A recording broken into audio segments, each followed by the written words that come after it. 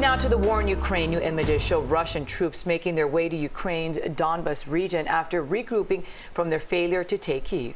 Meantime, in an interview with 60 Minutes, Ukraine's president says more support is needed from the U.S.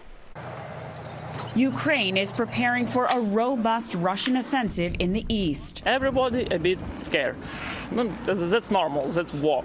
New satellite images show an 8-mile convoy of Russian military vehicles headed to the Donbas region.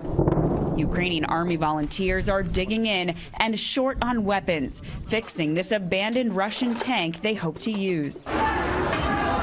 After a missile hit this train station on Friday, killing more than 50 people, some towns have emptied out as civilians flee the violence. The fightings are becoming heavier and heavier, but we will fight till the death. Noting the success of Ukrainian forces in the north, the Ukrainians won the Battle of Kyiv. National Security Advisor Jake Sullivan told CBS's Face the Nation the U.S. and its allies will keep providing weapons. Some of that's been delivered, some of it's on the way, and some of it we're still working to source. Speaking to 60 Minutes correspondent Scott Pelley, Ukrainian President Volodymyr Zelensky says he is grateful for President Biden's support, and his country's survival depends on it continuing. President Biden